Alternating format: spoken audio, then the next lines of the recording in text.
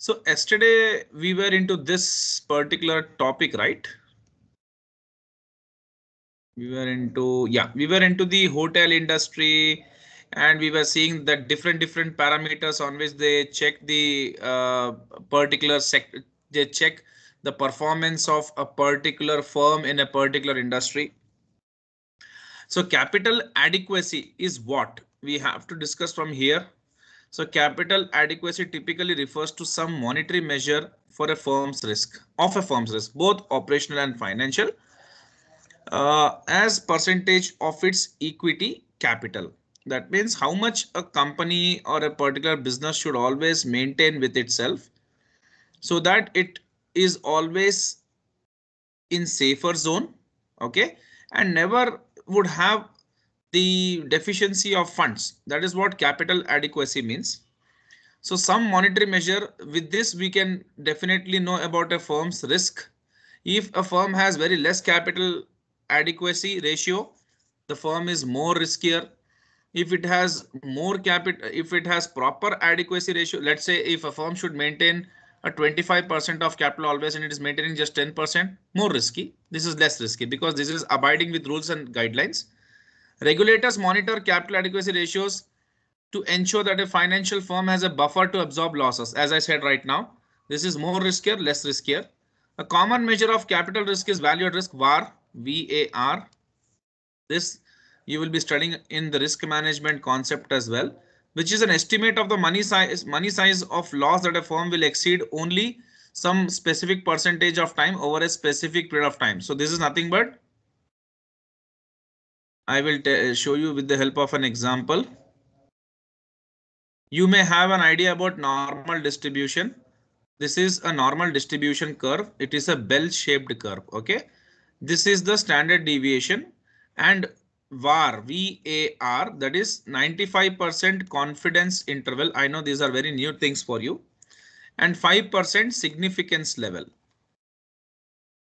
So let's say this is the 95%. This entire thing is 100% area. This is the average or mean. Okay. This is 50% right side, 50% left side. This is mean is always at the center. Hence, we can divide this into two parts. That is what we call it as a symmetry. Symmetry is two equal parts.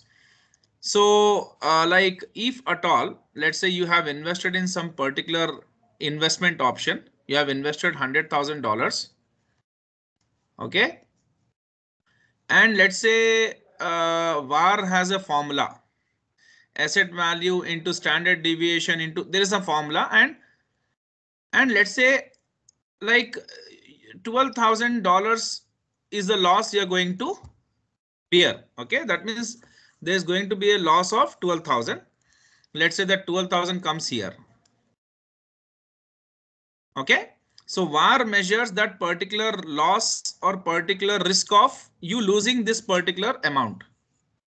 So let's say there is a bank. Okay, let's leave about the investment option. Let's say there is a bank which always gives certain loans in a particular day, and the bank is always concerned about the defaults, right? So let's say the bank has calculated its value at risk for a $1 million of loan, what it is giving on daily basis. It has calculated that $12,000 is what is the VAR. That means on a given day, so I am explaining you the interpretation of this 12,000 amount. On a given day, the bank is 95% confident. What is that? 95% confident that the loss VAR of 12,000. No need to go for calculation and other things because that is not there in your syllabus. And let me be very clear.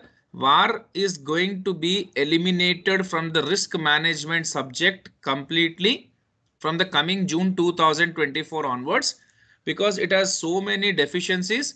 There is a committee called Basel Committee which always meets in a place called Basel, which is in Switzerland, and the Basel Committee like they take crucial decisions on risk management, right? So the Basel Committee has given certain guidelines, and they are against this VAR because they have seen that there are a lot of deficiencies in this value at risk concept.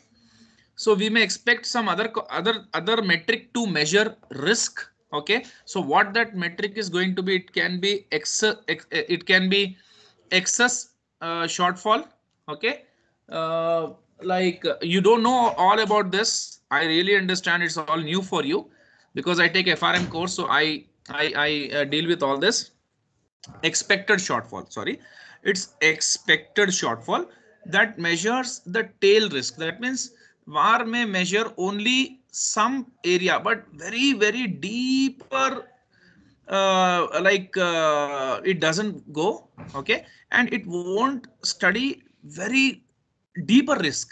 It studies only to some extent, but not the total or deeper risk in a particular investment option or banks giving loan to its clients or customers, etc. Okay, so expected shortfall is going to be taking VAR's place is what we expect. So the recent guidelines or journal of Basel committee, what they have released, I haven't read, but I have this idea because in textbooks also it is clearly printed that VAR is going to be eliminated from the syllabus in the in 2024 year, and from June they are going to remove that.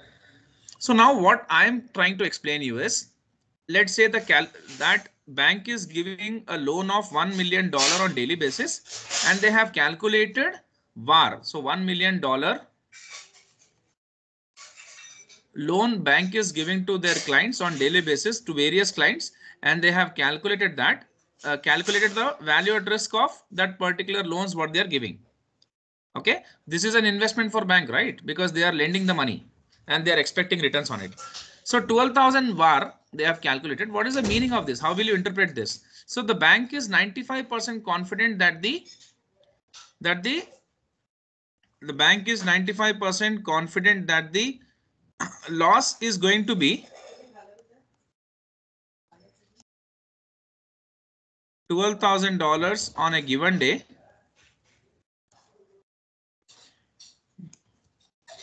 and 5%.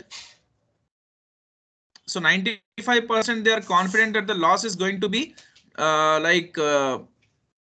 going to be less than. Okay, here I'm putting the sign less than or equal to 12,000 on a given day.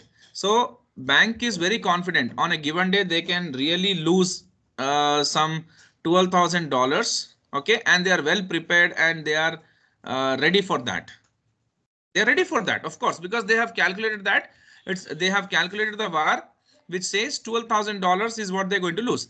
And being in this business, they are very much well prepared for this. See, every businessman is well prepared for certain losses, and that also to some extent. But beyond that extent, it is unacceptable for them or it is dangerous for them. They cannot absorb that kind of loss. So now, with this VAR of $12,000, the bank is 95% confident that the loss is going to be either equal to 12,000 or less than 12,000 on a given day. But 5% there are chances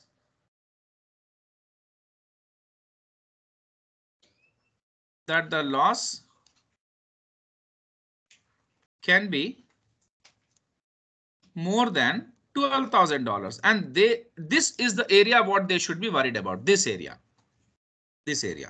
till here it is 12,000. Let's say not here, sorry, till here it is 12,000 because that's the point at which we are having the confidence interval. So bank is confirmed, or bank is bank has calculated this amount of value at risk, and they are sure that on a given day they can lose this $12,000, and they are okay with that because they are well prepared for that. They have see, there are different types of capitals a bank maintains. Okay, so they have that particular capital, operational capital, to absorb the losses to the tune of $12,000. But they are really worried that 5% chances the losses can be more than $12,000, and they have to make a strategy how they can save themselves from this particular loss of more than 12,000, right? So this is what is the interpretation of value at risk. Since they have used this word VAR, I have to give you good amount of details, so I'm sharing with you. What's the page number? Sorry, the DuPont is done. Yeah. So banks are subject to minimum reserve requirements. They have to always maintain reserve requirements. The ratios of various liabilities of their central bank reserves must be above the minimums. The ratio of a bank's liquid assets to certain liabilities is called its liquid asset requirement. That means always they should be maintaining certain standards to run their operations. That's what the statement says. The performance of financial companies that lend funds is often summarized as net interest margin, because for lenders the interest is what is the margin for them. See, we always being businessmen, being into a business, we calculate our margin on sales, right? So if we want to find out net profit margin, it is net profit by net sales into 100. In the same way, for the banks, the lend, whatever they lend, okay, is their investment, and net interest margin, that means interest. So what is that? Which is simply interest income, whatever the interest income they get, because that is what is their income, right? For us normal businesses, like the people who are doing normal business, net profit is the income. For particular banks, interest income is the income divided by firms interest earning assets. So what can be the interest earning assets? Loans. Am I right? Because what we sell in the business is goods, what they are selling is loan. That's it. Now, there is next point what we are discussing right now. So as I said you right now, they are going to discuss about certain concepts in the level 2, that is VAR and all. So leave it.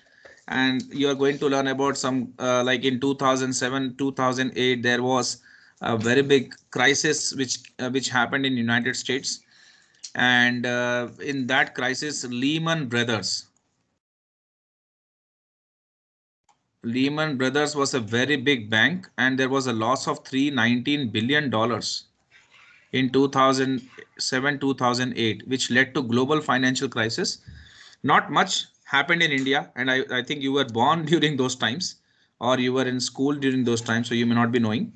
But this happened, and it was a very big disaster. What was the reason for that? Why it happened? I think I have certain video. I want to share that with you. You go through that today for extra information.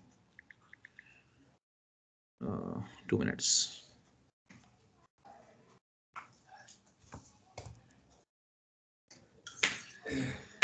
I think I have to send you separately. I'll try to send. Don't worry. Okay. Next is business risk. See, business risk is something which is common for every business. So what is a business risk? See, let's say there's a pharma company. There is a mining company. These are different industries. There is a hotel. This is also a different kind of industry, right? Service industry, extraction based industry, manufacturing, that too different kind of manufacturing. And then there is automobile.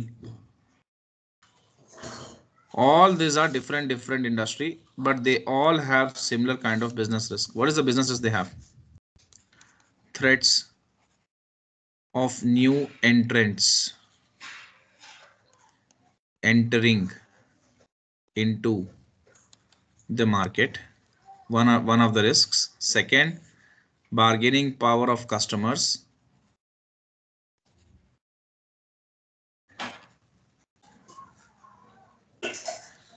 Bargaining power of suppliers. Taste and preferences of taste and preferences of the customers, which changes with passage of time. Okay, so these are some of the mentioned ones. So what are they saying? The standard deviation. See, standard deviation is what? I will tell you that also with the help of a diagram. See, first of all, standard deviation is a measure of risk.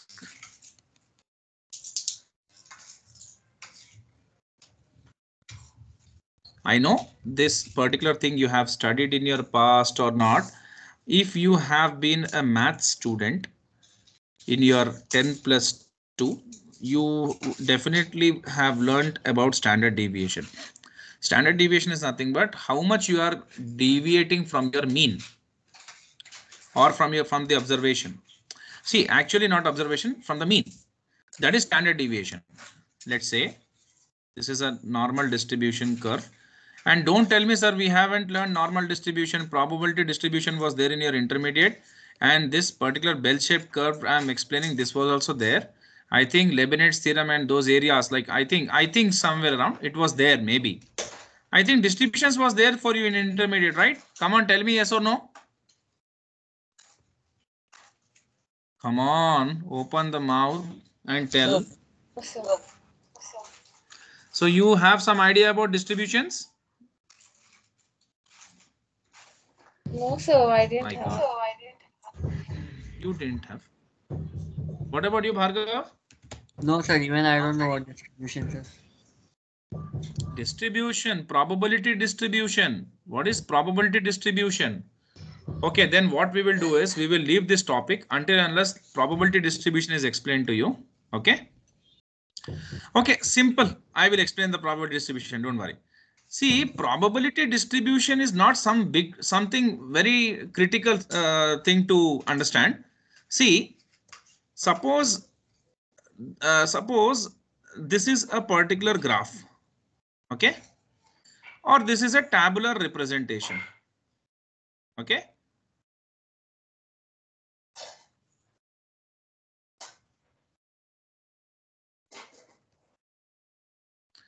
What am I going to do here? When you throw a die has 6 sides, right? So probability of getting 1 in a die is how much? Come on, tell me. When you throw a die, you get 1. What is that? 1/6. 1/6. Definitely. What is the formula for this? Outcome by total outcomes.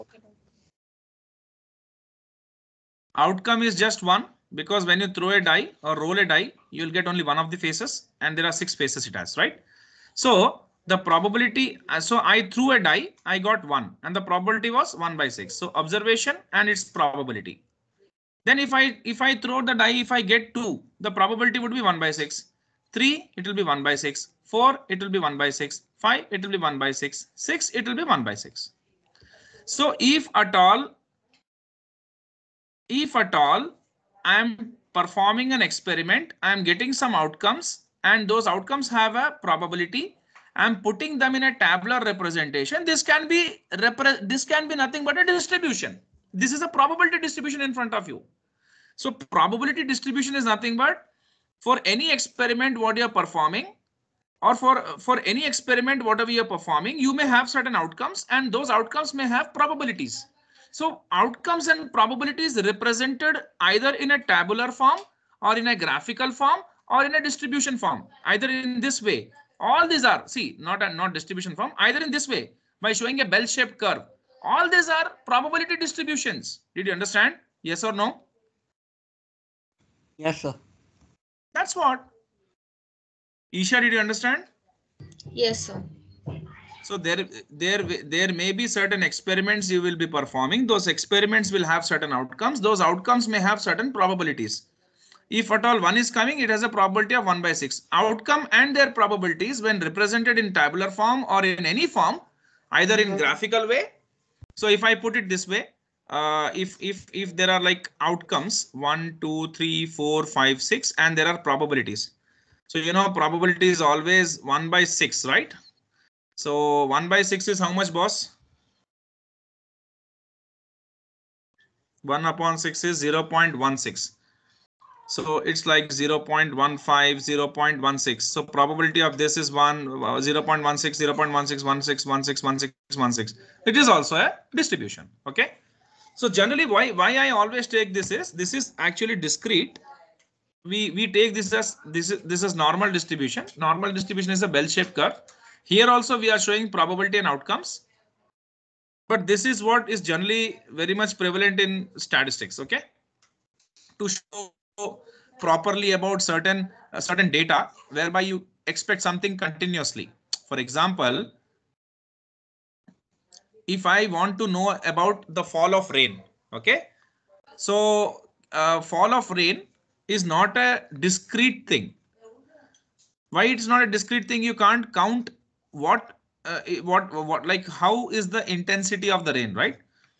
So you can put some range, that is 20 mm to 40 mm. Let's say just a hypothetical example. The rain will be between this range because rain can take any form, right? Like to 20.44, 20.5896, 20.8432. So between these two finite parameters or range, any number of any value, the rainfall can take. So it is called continuous distribution. What is that called? Come on, tell me. Continuous distribution. Okay, because here between these two range, infinite values can be considered or taken. So we always consider normal distribution. So same is the case with returns. If at all you are if you are consultant or your AMC asset management company in which you have taken some SIP or mutual fund tells you that the returns will be in the range of 16% to 18%. It can take any value 16.11, 16.24, 16.859, any value. So that's what we consider normal distribution. So I was explaining about standard deviation, right?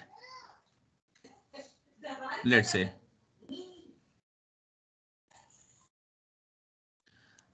Let's say I was speaking about standard deviation, right? So I was saying that standard deviation is a measure of risk.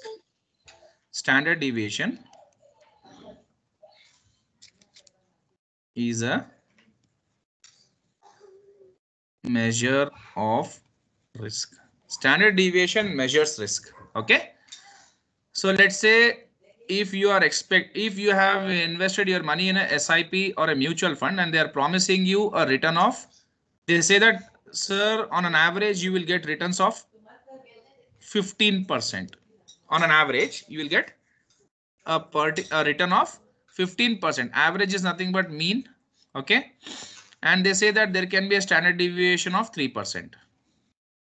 That means your returns can be 18%, your returns can be 21%, your returns can be 12%, or it can be 9%. That means standard deviation is nothing but it can be on an average they are promising you a return of 15%, but they are not denying any fact, but they are not denying that there cannot be any kind of deviation. They say that deviation can be of 3%. That means your returns can at times be 3% more than your average returns or can be 3% less than your average returns. Did you understand now?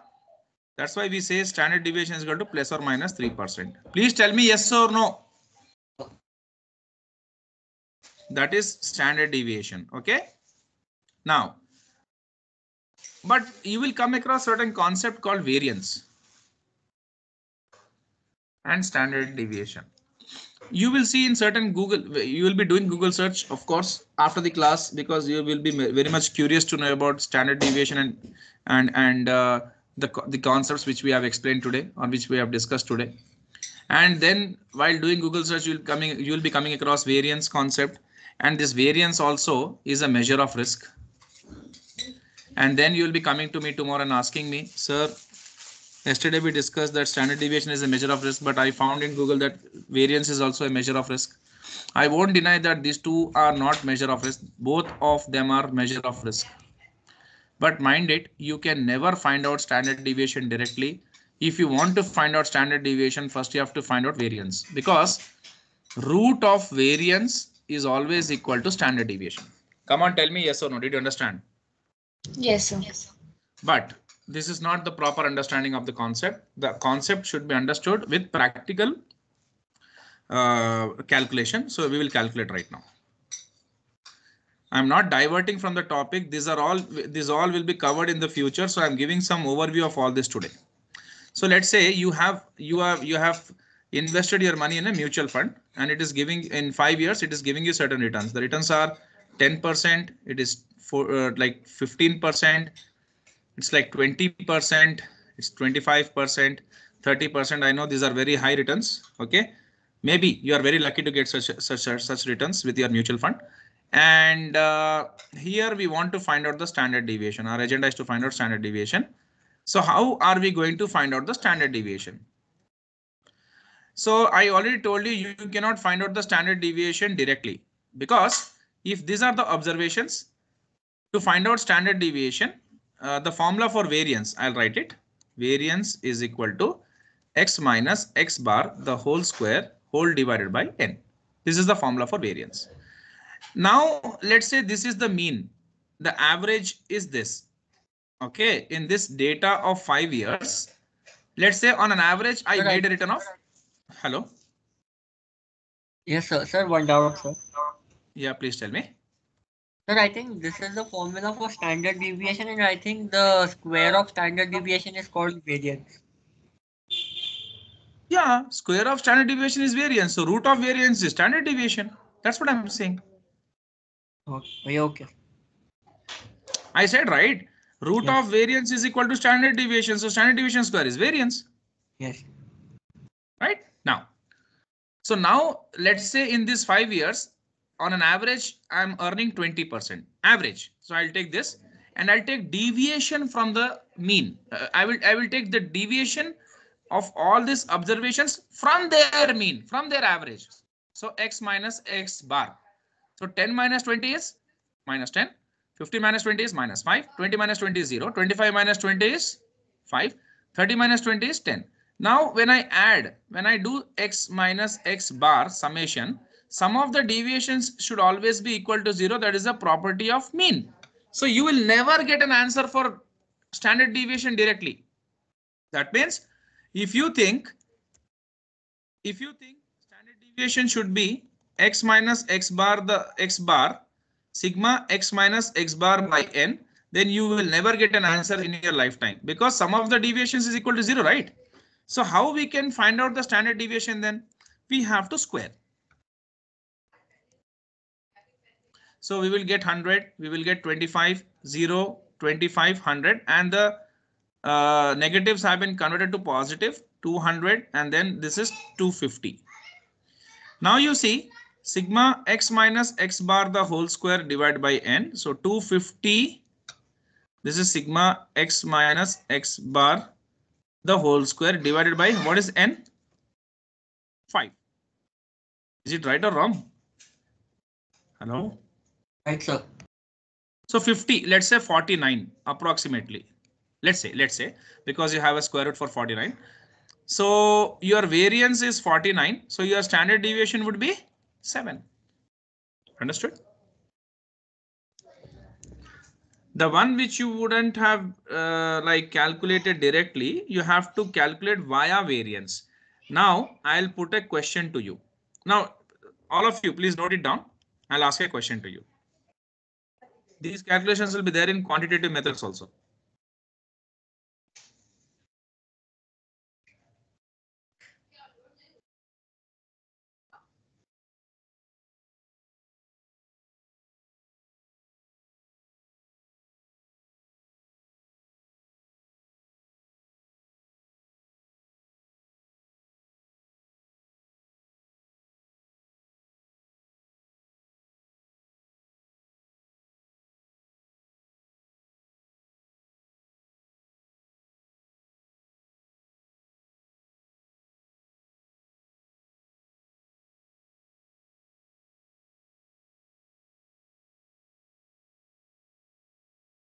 Yeah.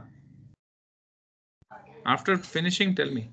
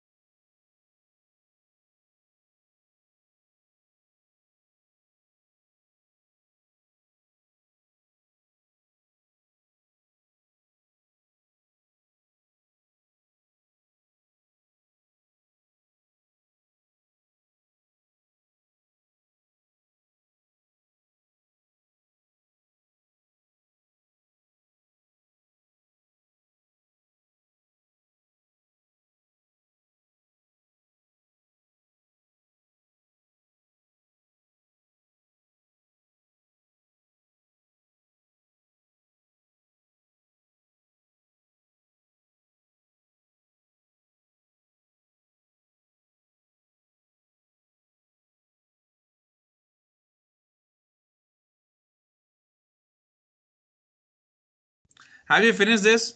Hello? Yes, sir. Yeah. Now my question to you is, this is a measure of risk. This is a measure of risk. So when can you use this and when can you use this? Come on. There are certain scenarios where you have to use them separately. Okay.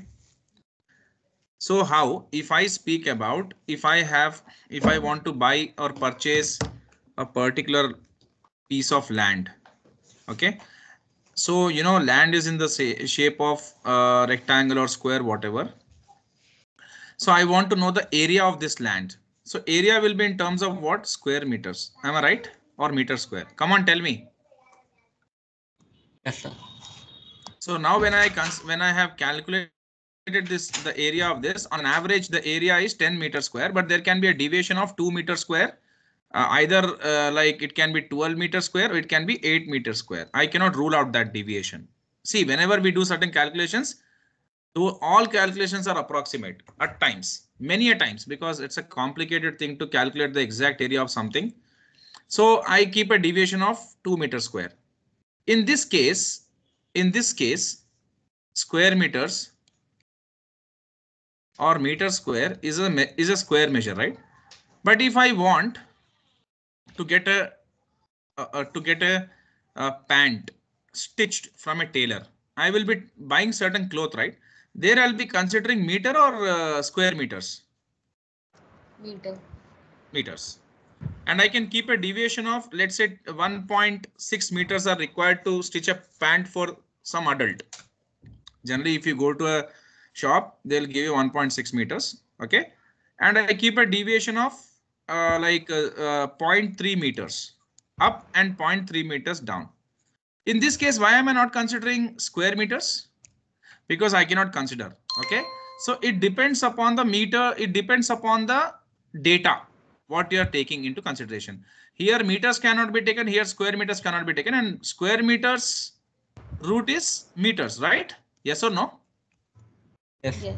That's what. So in these two cases, things will differ. Here variance would be applicable. As of I think, here standard deviation would be more applicable. That's what.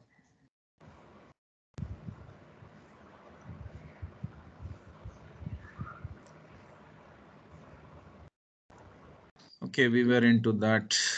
No, but in terms of finance, how do we differentiate between Standard variance and deviation. Standard deviation always. In the world always? of finance, any kind of returns you take, always standard deviation. Okay. Okay. It's a rule of thumb. So like from this example, you meant it like variance gives like the actual value. Variance and standard deviations show you how much you are deviating from the average. How much far you go from your average, that much risky. How much near you are to the average, that much it is more certain, right? When someone is promising you 10% returns with a deviation of 2%, less risky. With a deviation of 5%, more risky. That means your returns can be 15 or 5. In first case, it can be 12 or 8. Which is more risky, more volatile? The second one, right? Yes. So no one in the world can give you accurate picture of the returns what they're going to earn in the stock market. Stock market, whatever the stocks are trading, they are dependent on various factors. It's not like government security, which gives you assured 8% returns and without any volatility, without any deviation. So this is a certain return. So all the government securities, whether it's treasury bill of United States, they give 2%, they promise 2% returns and they give you 2%. But in stock market, mutual funds and all, you can't expect this certainty. Are you understanding? So there is a deviation. Okay. Now, the standard deviation of revenue, standard deviation of operating income, and standard deviation of net income are all indicators of variation in and the uncertainty about a firm's performance. Did we discuss about this right now? Yes. The more the deviation, the more the risk, the less the deviation, the less the risk. The more you're near to the average, less risky. The more you're away from the average, more risky. Average is what we expect. So if you are very much away from the expectation, always very high risk. If you are very much near to the expectation, always less risk. Okay. So because they all depend on size of the firm to a great extent. Of course, see, there are various other factors because of which the volatility or standard deviation will be measured. Analysts employ a size based measure of variation, the coefficient of variation.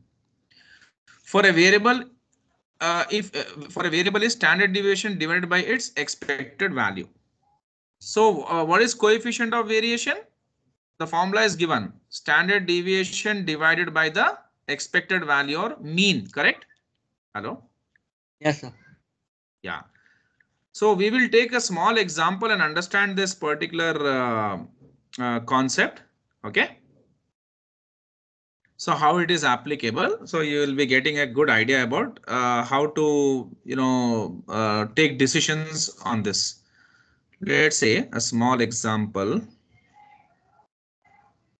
Just a second. Coefficient of variation. Yeah. Just a second. Your book has no form, no question. So I'm just searching for a question.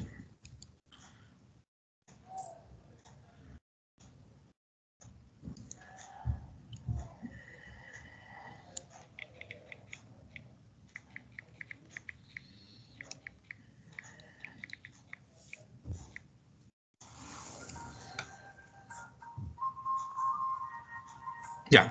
So got example.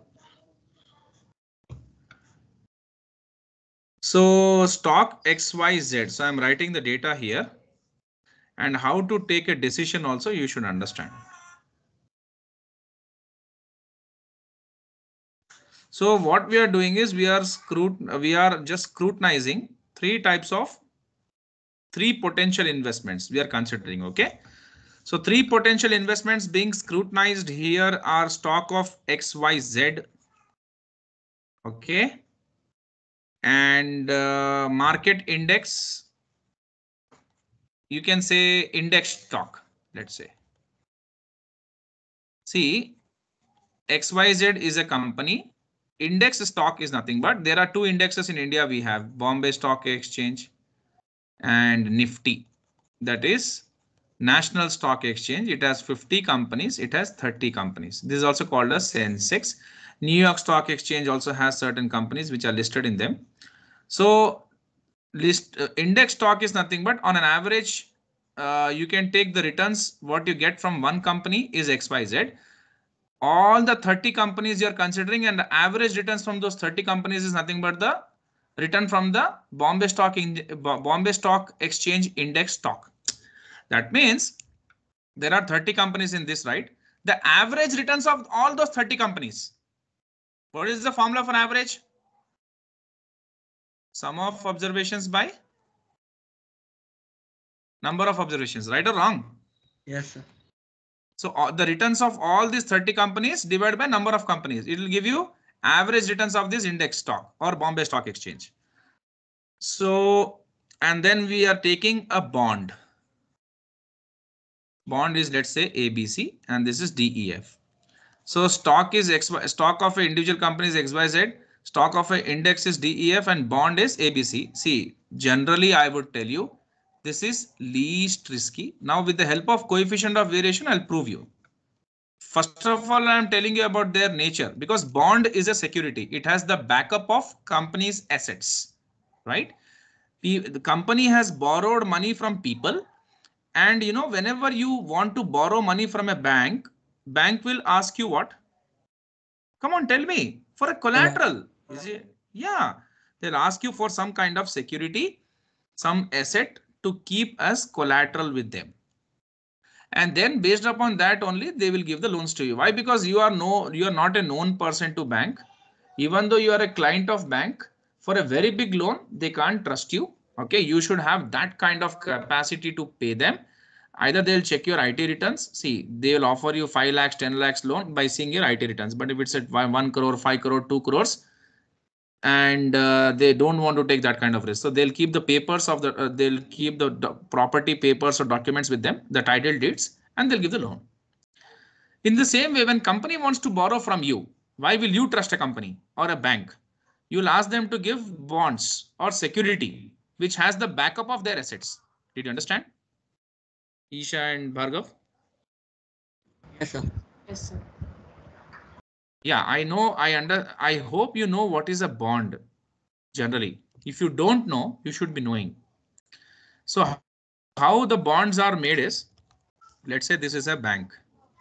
This is XYZ individual. He wants to take loan from bank. So he deposits, or he just goes to the bank, and whatever the property title deeds, he has a land, a building, and he, mortgages them, or keeps them as collateral with the bank as a security, because bank tells, if you don't repay that loan what you're taking from us, we will sell your property and we will get back our money. Bank has the right of lien. Okay, so in this way bank makes itself very much safe and secured, because they are not worried about Mr. X default. Only they will be worried when the property value is going very much down.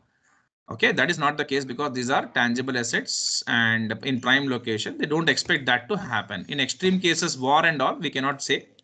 But in general times, these are appreciating assets only. And flats and apartments in prime areas also get you good value. So this is what is the case. But let's say this bank, they want to borrow from people. What they will do? Now, people also want some security, right? Now you'll be asking me a question, sir, why a bank is borrowing from people? See, bank have to give loans to lot of people. Bank gets very less amount in deposits. Let's say someone is depositing 2000 rupees. Someone is depositing 5000 rupees. But bank has to give loans of 1 crore, 5 crores, 10 crores. How will they bring this money? So what they do is they borrow from people. They borrow from any place. But what they do is they are very smart. They will offer only 8% to people. Okay, and they will borrow from people at the rate of 8%, and they will give loans to the borrowers. Here bank is borrowing from lenders. The lenders are also people, and the borrowers are also people.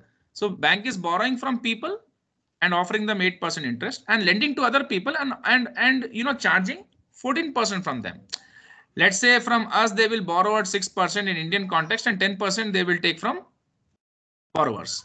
In this case, bank is making good returns, right? 6% flat in this example, what I've taken. Correct or wrong? Yes or no? Right, sir. Yeah, very simple. But now people are worried about this bank, because when bank was worried, there's a natural case. People will also be worried. If this bank is, is going bankrupt, how the banks go bankrupt? I'll send the video. You'll understand.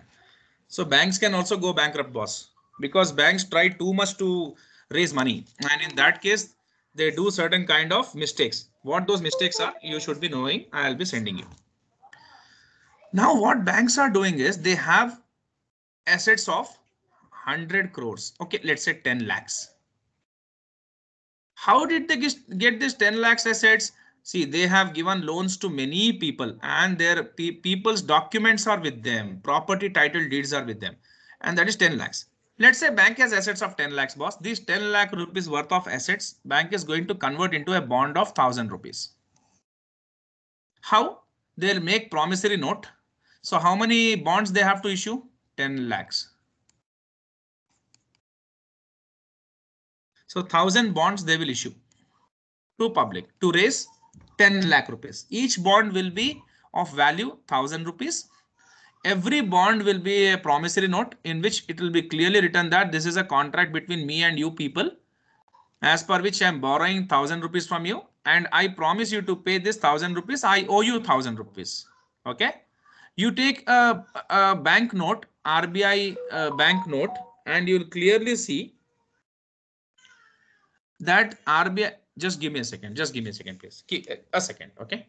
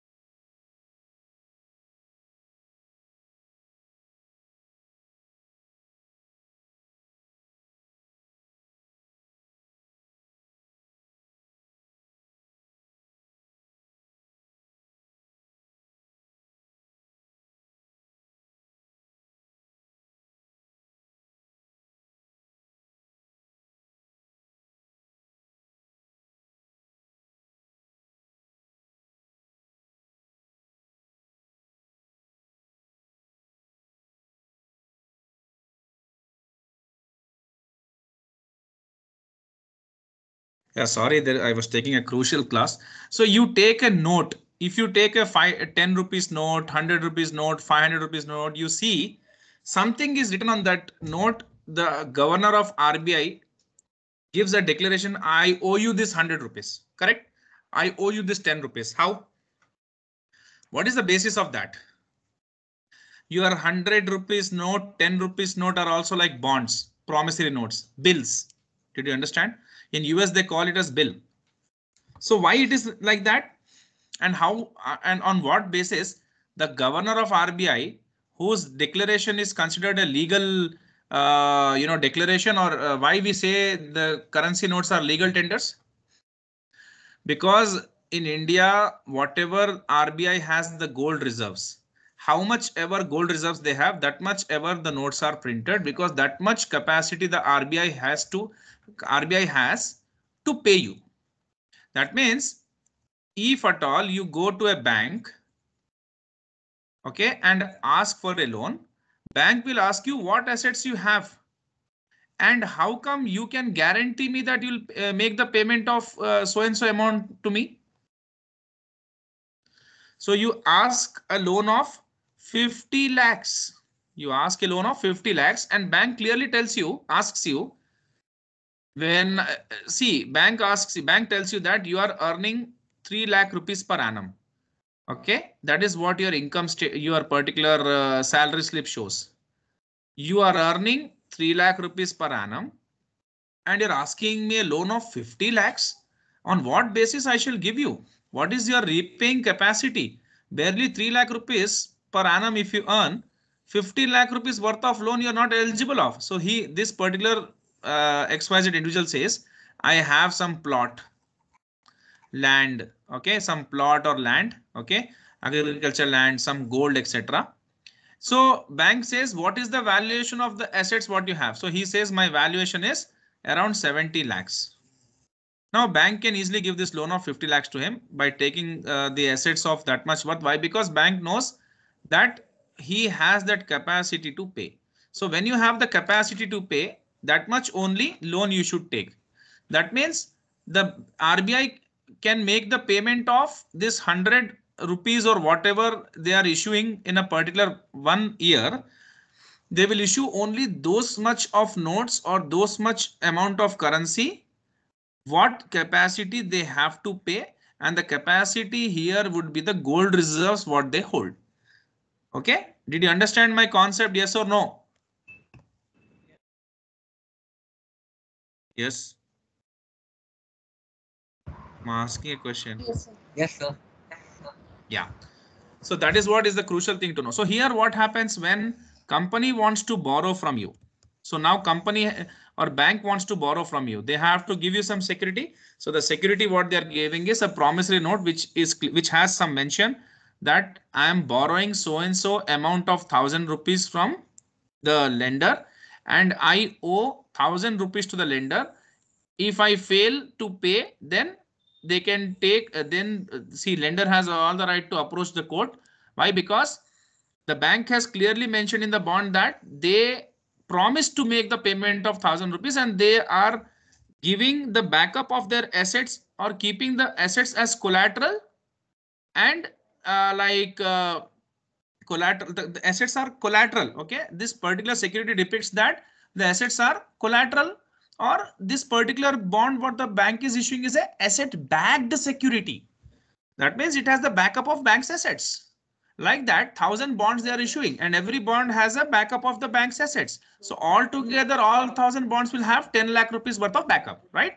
Or sometimes what banks can do is they can appoint a trustee and they can transfer all their assets in this trust.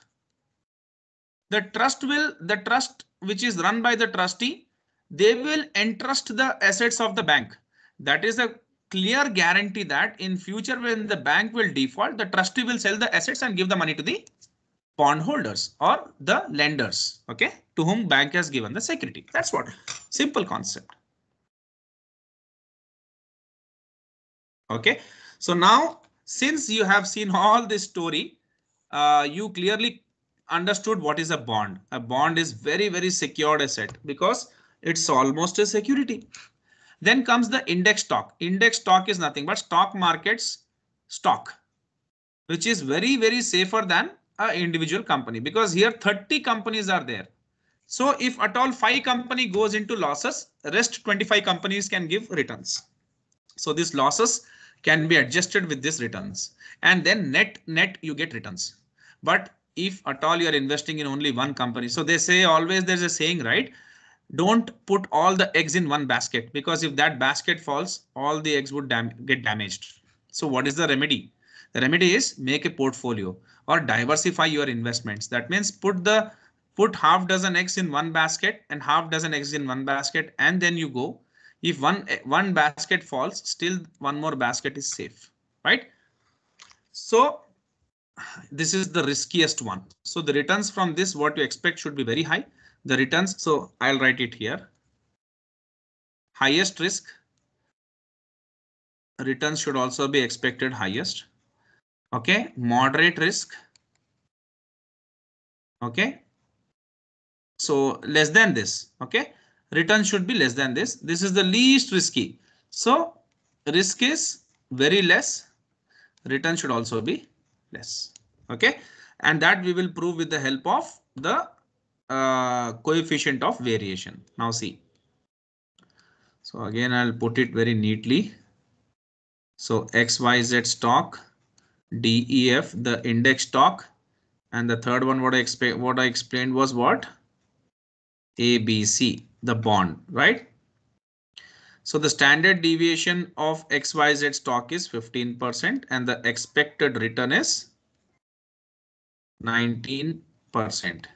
Okay, and the standard deviation of the stock market is 8%. So see, the risk is decreasing here and the return is of 19%. Strange. Return should have been reduced, right? Because here risk is high, returns is high, risk is less, return should also be less, but okay. Then the standard deviation of the bond is 5%, see, least risky, and the return should also be 8%. Okay, now we will find out the coefficient of variation and we will discuss. So the coefficient of variation formula, coefficient of variation. What is the formula for coefficient of variation? Standard deviation by X bar mean. x bar X. average. Okay, so 15% by 19%, 8% by 19%, 5% by 8%. Tell me what is the answer? 0.63, 0.42, 0.79. What does it mean? Here the variation is very high, the volatility is high, the risk is high, the return should also be high, right? So, Here the returns should be maximum because the risk is highest, correct or wrong? yes, sir. So here the risk is like somewhat less and the returns are also, just a second.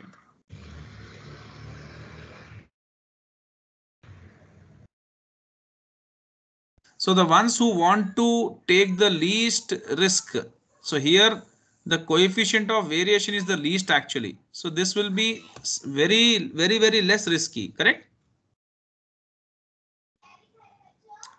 Here the risk to reward ratio will be very good, right? Because for a risk of 8%, you're getting a returns of how much? 19%. Come on, tell me. Yes, sir. Hello? Yeah. So here the risk to reward ratio will be best. And here the risk what you are taking, the returns what you are getting is a bit very less. Okay. So investors risk aversion differs from one investor to another. Risk aversion is for less risk. They want good returns because we all are rational people. We are common man, right? So we always want to maximize the returns with very less amount of risk. So DEF is what can offer you that best risk to reward ratio. That means the lowest risk, since the risk is in the numerator and reward is in denominator, this means the lowest volatility percentage per unit of return. So the volatility is very less here. So very less volatility and very good returns. Correct or wrong? So if a person is a very risk averse investor, he will reject this investment. Which one? XYZ. Because for the given amount of highest risk what is getting very less returns. Correct or wrong? Correct, sir. And here the risk is very less, but the returns are also very less. Not that good. Correct? So this is the best one. That is what the coefficient of variation helps you to take decision. This you will be studying in portfolio management also.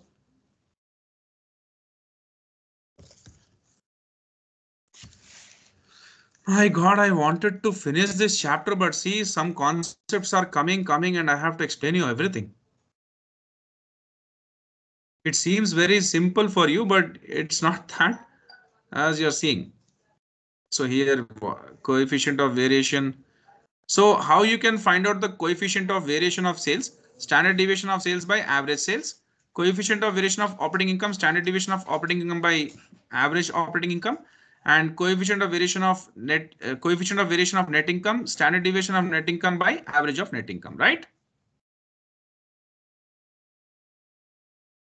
Yes. Now,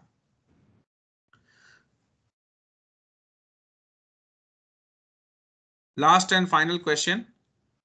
Describe how ratio analysis and other techniques can be used to model and forecast earnings.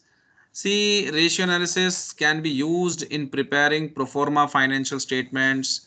What is pro forma financial statements? You can make your own like draft statements, okay?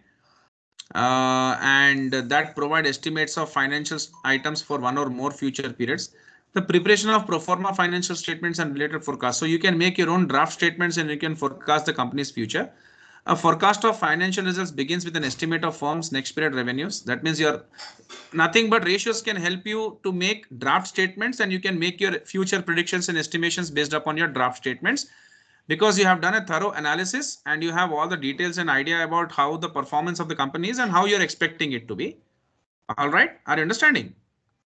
And you can make future prediction of the company's performance. And then what you can do, you can just make when the reality comes, when actual statements are prepared, you can compare your forecast with the actual statements and you can see how the performance has been, right?